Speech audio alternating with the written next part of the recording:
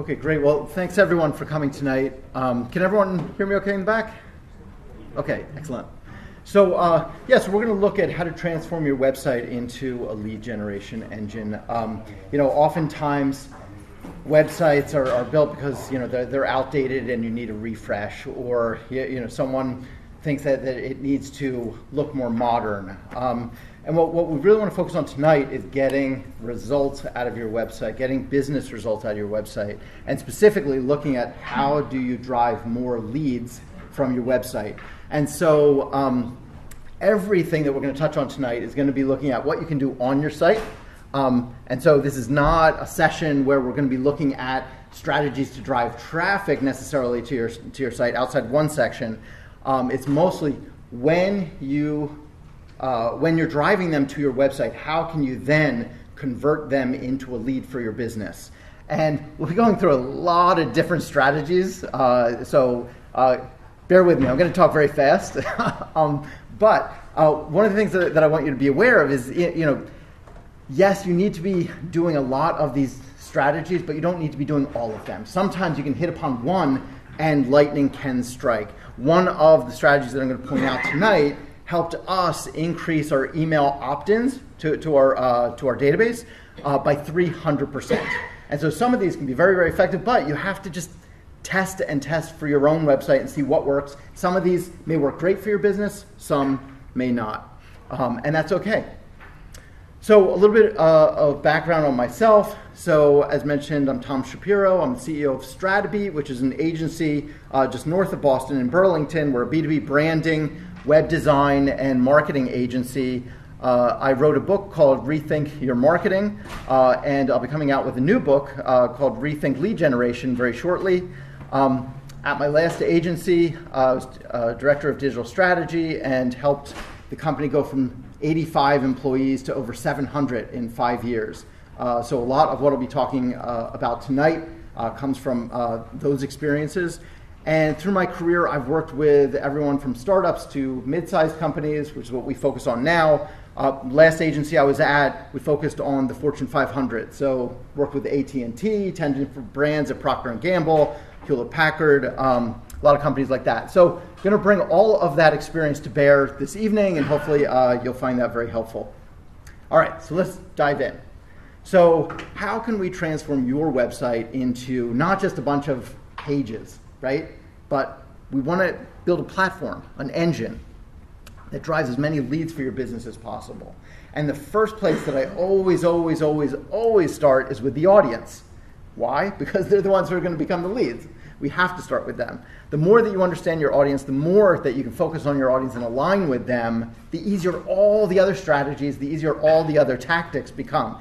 If you leapfrog and you start just doing A/B testing, for example, without going through this process of audience alignment, you will not maximize your lead generation. You just won't. And so what I would urge you to do is start by looking at audience segmentation. So what are the different audience segments that you need to be targeting? And if you have not defined these audience segments in a crystal clear way, that's the first place that you can start. Very actionable item to put on your to-do list for tomorrow. Define your audience segments. So by defining audience segments, you're able to communicate more directly and engage more deeply with each of your site visitors. Why? Because you're speaking to them specifically.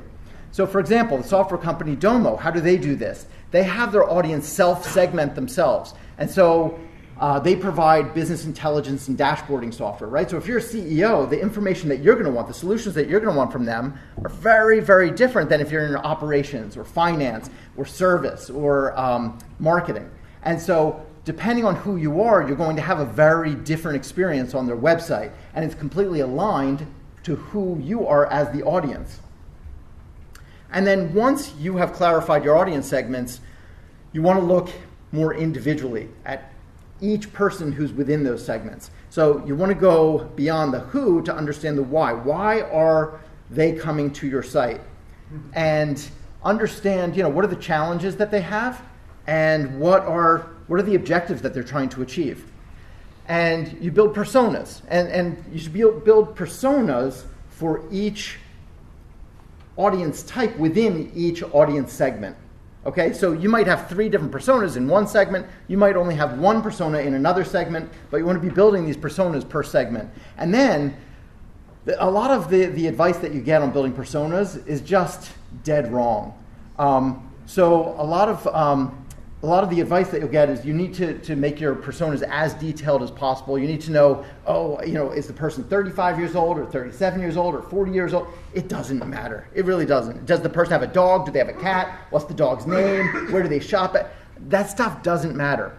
So like I said, we're a B2B agency. If you're looking at selling to businesses, all you need to focus on, and you'll see at least 50% of your persona should be focused on objectives and problems. So what are their objectives, what are their goals, and then what are the problems that they're trying to solve? If you can figure those things out, then your personas can be very, very effective. Why? Because then it's so actionable.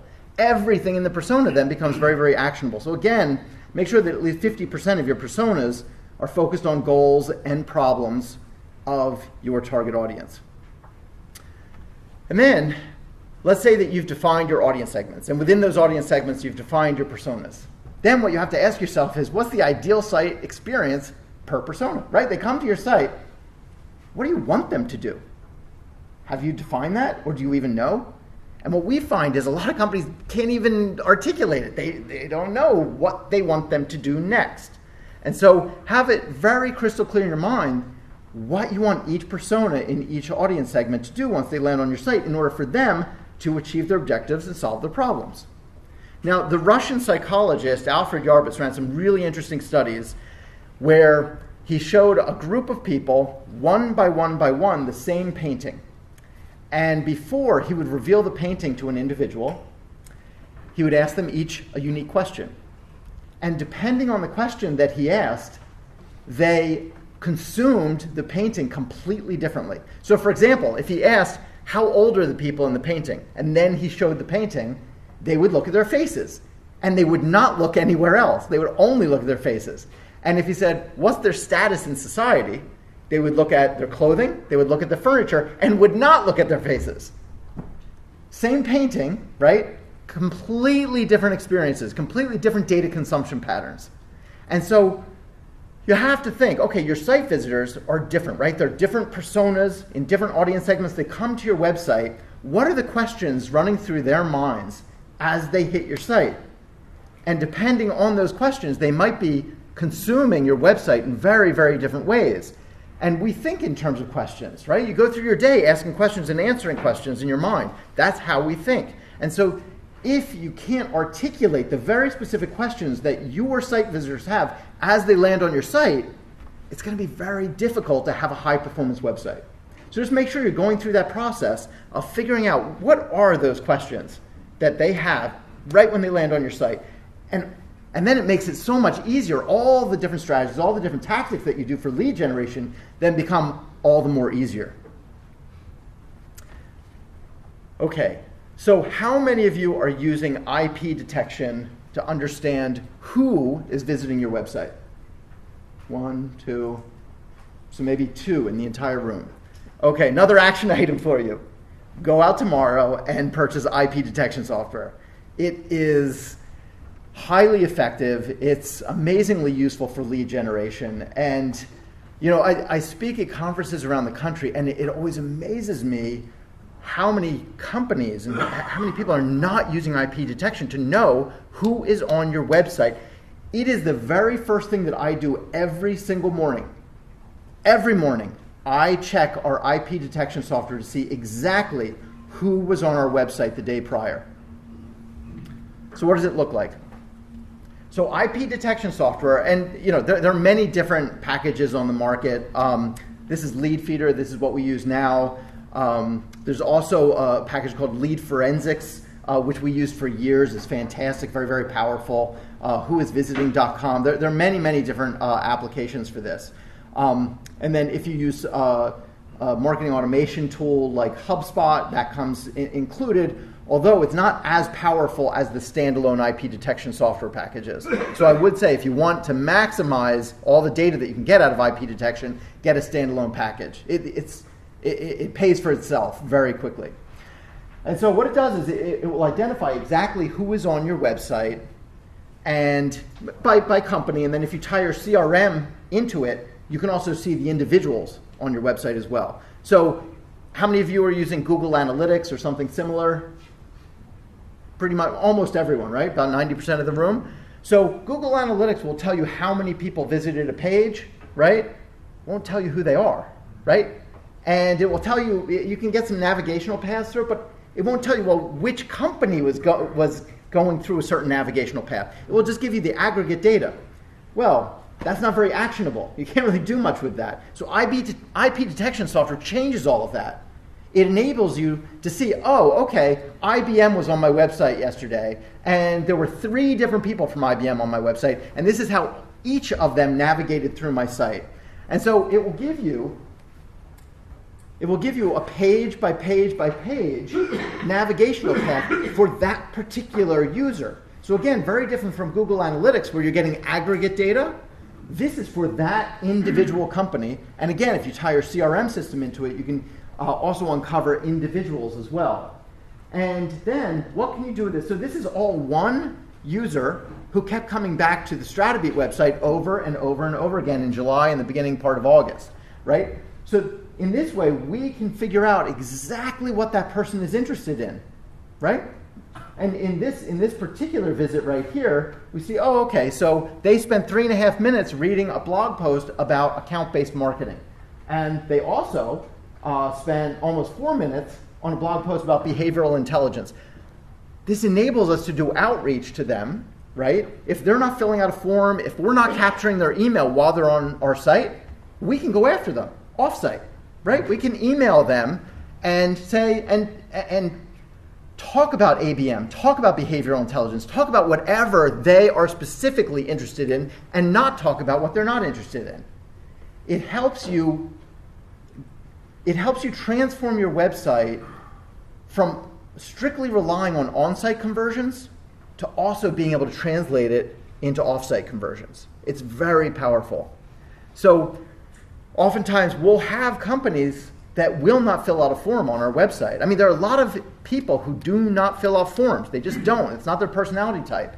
And if you're thinking, oh, well, I'm just going to increase my online conversion rate. Well, that's great. But I mean, if you have a 10% conversion rate on your website, you're crushing it already. But what about the other 90% of your site visitors, right? You have 90% of your site visitors. You have no idea who they are. And that's with an awesome conversion rate, right? Get IP detection software. You'll love it. You will love it. And I guarantee if you look at it every day and you use it and you do outreach based on it, it's customized outreach, you'll get leads. All right. So now let's take a step back and look at a bit of neuroscientific principles and human psychology that will really help you drive leads. So this is more foundational before we get into things like calls to action and forms and things like that. And again, what we want to do is look at this holistically, lay down the foundation so that no matter what tactics we do, they're very, very effective. And so this plays into that background, this foundation of what you'll be doing. So what we want to do is understand how our brains work. So your site visitors are just like you and me. We all have the same human brain, right? And the thing is, we all operate as subconscious creatures. Well, the vast majority of what's going on in our minds is subconscious. So our brains process 11 million bits of sensory information every single second. 11 million bits. The part that you're aware of, our conscious brains, 40 to 50 bits per second. So 11 million bits compared to 40 to 50 bits per second. We are creatures of the subconscious. And unless you're marketing on a subconscious level to your site visitors, again, I don't care what A/B testing you're doing, I don't care what CTAs you have, you are not going to maximize your conversions. You're not going to maximize your lead generation. Gerald Zaltman, a professor at Harvard Business School, says that 95% of purchase decisions are based on the subconscious. We make decisions based on the subconscious, then we rationalize them. So we have to make sure that our websites are speaking at a subconscious level, are connecting at a subconscious level, are engaging on a subconscious level. And so you're probably thinking, okay, that sounds great. How? All right, so let's talk about how. One of the most powerful ways that you can do it is through emotional marketing. So the neuroscientist Antonio Damasio ran some really interesting studies where he looked at people who had damage to the part of the brain that triggers emotions. In other words, these people could not feel any emotion. They're fully functioning adults. If you ran into them, if you talked to them, you'd never know that something was wrong. But they could not feel angry. They couldn't feel sad. They couldn't feel happy. They couldn't feel. And what he found was these people had an extremely, extremely difficult time making any decision, including purchase decisions. In other words, without emotion, we can't make purchase decisions. Purchase decisions are necessarily based on emotions, and then we rationalize them afterwards. And so we feel like we're in full control. We feel like we're in full control of where we click, what we buy, all of that. A lot of it is websites are guiding us towards what they want us to do. Marketing is guiding us towards what the company wants us to do. So let me give you a specific example. So this is a company where, okay, you go to their website and you can see right at the top of their homepage, they provide management solutions for associations. Sounds good, right? This is what we call dictionary marketing. What do? We do management solutions. That's what we do for associations. Does it move you emotionally? No, not at all. It does not trigger any emotions. This is just as if you picked up a dictionary, as if you picked up an encyclopedia. It doesn't move you at all. And so it's very difficult to drive people to action if you're messaging them with dictionary marketing.